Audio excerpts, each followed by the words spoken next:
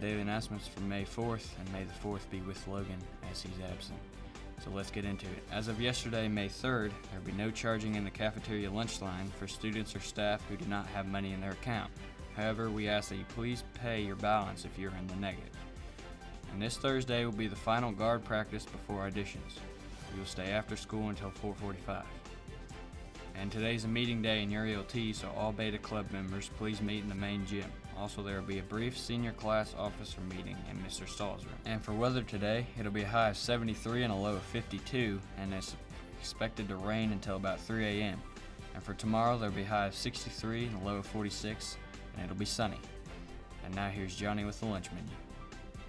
Hi, I'm Johnny here with today's lunch menu. We'll be having barbecue chicken flatbread or chicken taco, and now here's Coach McNabb with the sports. Good morning, Cougar Nation, and welcome back to another edition of Cougar Sports. First of all, last night we had the track team in action at Terre Haute South. They finished second at their Terre Haute South track meet, so congrats to the boys and girls track teams. I know SWIAC and sectionals are upcoming, so keep working hard, guys, and best of luck to you the rest of your season. Also, the boys baseball team was in action last night at home against Mitchell. They came from behind to beat Mitchell 5-3. Big night from Wyatt Schwartzentruber on the mound, had a nice game. The senior, and then also his cousin Kyle, was 2 for 3 at the plate with a triple, a double, and 2 RBIs. So congrats to the boys for beating Mitchell last night. A lot of games, weather pending tonight. The golf team is going to be at Reveille for a golf match down in Vincennes, and then you've got tennis taking on Bar Eve here at North Davies. Junior high track is going to be at Clay City, and varsity baseball will be at North Knox for a 5:30 first pitch. All of that, of course, is weather pending, as currently it is raining pretty hard outside, so we will have updates for you on that tomorrow.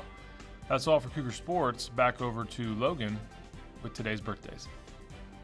And that's a wrap for Cougar News. For birthdays, 8th grade Breeze Wolford and 7th grade Adam Wagler. And since there's no Logan today, we're going to ask Coach McNabb the question. So today's question is, what loses its head every morning but regains it every night?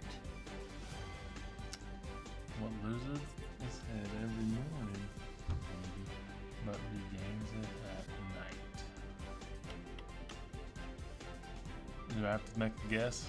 You don't have to. I just usually give them time to think. All right, not sure, man. What is it? Well, it's a pillow because, every morning it loses its head and sleeps on it.